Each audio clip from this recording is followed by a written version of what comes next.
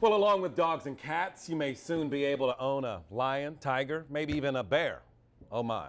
Thanks for joining us. I'm Malcolm Maddox. I'm Malcolm Maddox, and I'm Malcolm Maddox. Neither party seems willing to budge, and time is quickly running out. John Hendren begins our team coverage.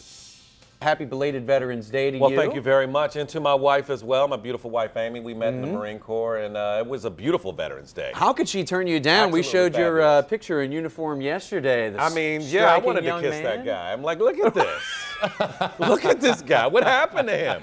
I got like 30 pounds more on my face and body, but I'm going to get like that again one day, Mike. And beautiful days like today help facilitate that. I'm going to exercise tonight, Black Friday this morning, and it gets crazy.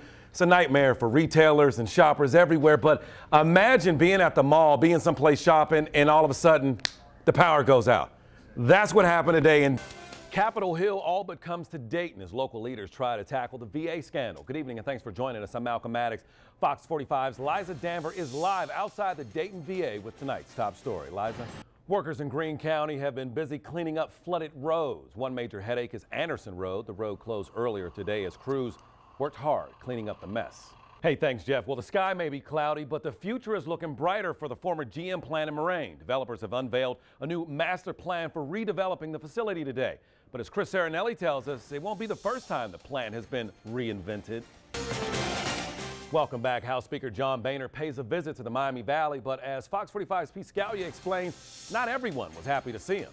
Big changes are coming to the way millions receive their federal benefits. The U.S. Department of Treasury is retiring the old paper Social Security checks.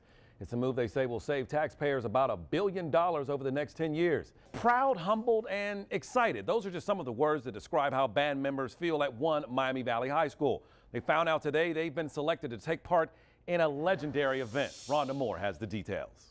Definitely the Buckeyes will be loaded for next year. Wright State very young, but you know Miami does it all the time. They play teams like Duke and Kansas. It gets them ready for the tournament down the stretch. It might be a loss for Wright State, but it's a good experience for those kids. And a good test just to see where you are. You want to be able to. Especially right out of the gates, the first game. And those kids will remember that game for the rest of their lives, you know. Almost as much as we'll remember April for all the rain. Yeah, I'll tell you what, we're on track to set that record for the wettest April. We still need to get a little more than 1.6 inches, but we have a chance tonight with some heavy rain on the way tonight and throughout the day tomorrow. I know your fingers are crossed too, right? Good night.